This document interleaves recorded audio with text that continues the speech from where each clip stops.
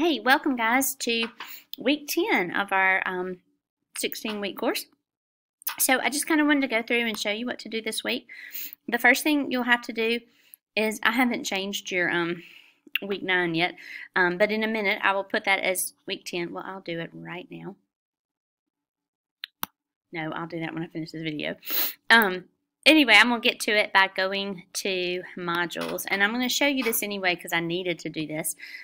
A lot of you need to go back and check out how to do your Works Cited page for SA3 because there were a lot of mistakes. So one thing you can do is go scroll through here and find week 9, how to cite a YouTube video, because you have three clips from YouTube from Misery. So all of the entries you have, the 3 that you have right here, they're YouTube videos. So you need to know how to cite them. Then here's the hanging indent handout. This shows you how to make yours, how to make that. You know how you do a paragraph and you indent the first line and then after that you don't? On Works Cited entries, you do not indent the first one, but the second and all following lines from there. So it's just the opposite. It's called an inverted indent, but it's called hanging indent in Word. So this shows you how to do it, okay? And then, of course, there's your template. All right, but let's look at week 10, and I am going to put week 10 overview on the front page so you can get to it quickly. This week is not bad at all. The only thing you're going to do is submit to me the final copy of SA3 and the Works Cited page. Now, technically, you should have already done the Works Cited page, and it should be correct.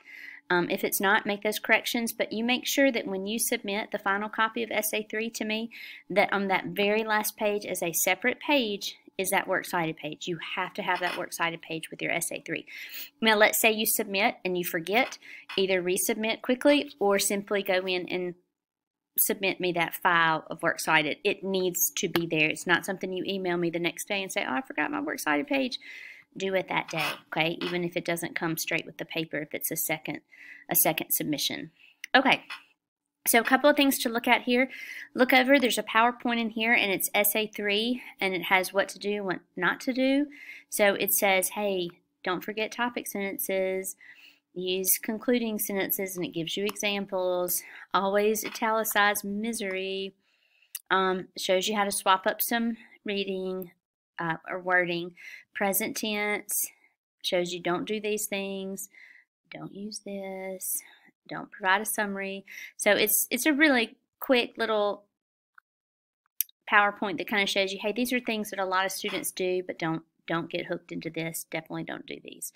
All right, here's another one, is tips for the conclusion paragraph. Sometimes we have issues with the conclusion paragraph. So click here and it kind of shows you some things that you could utilize in your conclusion paragraph.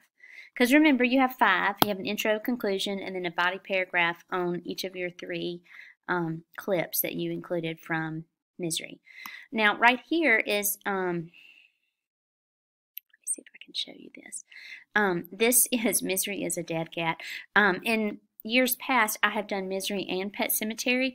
So these are just some examples that you'll see from different intro paragraphs and body paragraphs that you might learn something from. The only thing to remember is that we're not doing Pet Sematary. We're only doing Misery, and we're only talking about the theme of suspense. So if they have something about the theme of violence or something, don't use it. I mean, we're only keep with our instructions. But this shows you, like, how do I do a close-up camera shot, or how does it sound like when you use a specific, like this one. Obviously there's some problems, but you can kind of see where they are and, you know, what to do. Like, here's a very good body paragraph. Well, what makes it good? Just kind of read through and see. All right, then there's an SA3 checklist. This is, I mean, it takes a little time, but you read all these things and you go through and you make sure your essay has it, okay? One thing I'm noticing is several of you are not double spacing. You've got to double space, okay? That's important. That's kind of how I grade in between, so I need that double spacing.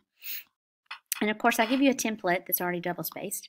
All right, and then it says, don't forget to include the Works Cited page, the 3 Misery clips from Misery, plus the film entry for Misery. The template is attached right here. You'll notice that these are the 3. These are where your YouTube clips would go, and then you just leave it. Leave Misery. Some of you are just taking Misery out. I want it there for a reason, because you talk about the film, so make sure it's there. And then at the bottom, this is where you would click on Essay 3, and it needs to be in Canvas with your Works Cited page on Sunday night on or before 11:59. So really the only assignment you have is Essay 3 Final.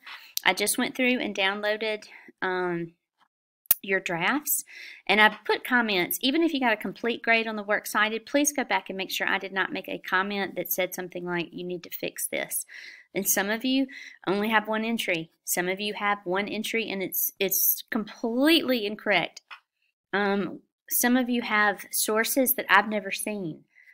I'm giving you sources. You're not having to come up with these sources. So go back into week 9 and reread your assignment, and so you'll know the instructions. Anyway, I got your drafts. I've downloaded them. You should have gotten a complete or incomplete grade on that.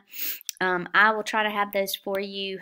I'll try to upload those back to you, and I'll send you an email when I do with my comments on them before Tuesday afternoon before I leave. Okay? All right, guys, if you have any questions, just send me a message in Canvas messages. All right, thank you.